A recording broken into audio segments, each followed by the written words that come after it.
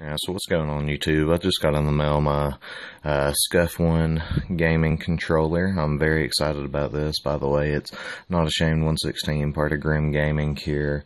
I ordered the regular Scuf first-person shooter, so it was the cheaper one, but I feel honestly that you could customize it more for about the same price, so that's what I went with.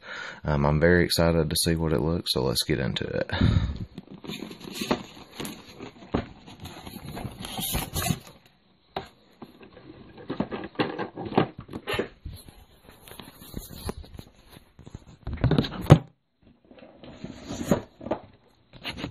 Sorry about that, I had to lay it down for a second.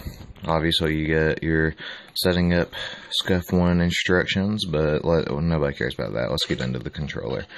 Alright, there she is. Isn't she a beauty?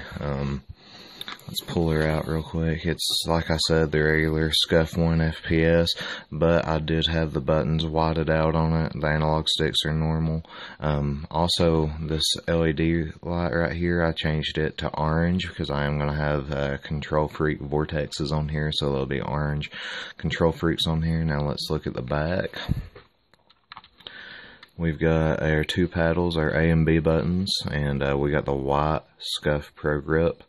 And so far it looks pretty good. We do have the concealed hair trigger, so it is going to be having some trigger stops on it. I think that might be a little hard to get used to, but other than that, I'm pretty excited about it. If you got any questions, just let me know.